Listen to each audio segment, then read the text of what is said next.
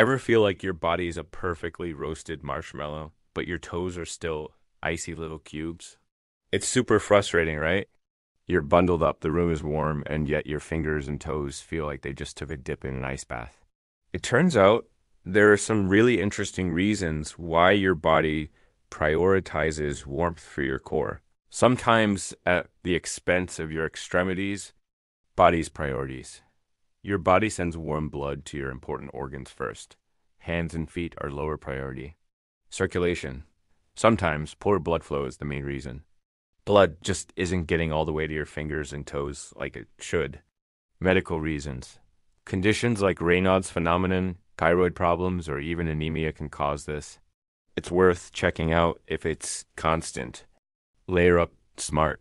Wear warm socks and gloves, even indoors to trap heat. Merino wool or thermal materials are great. Movement matters.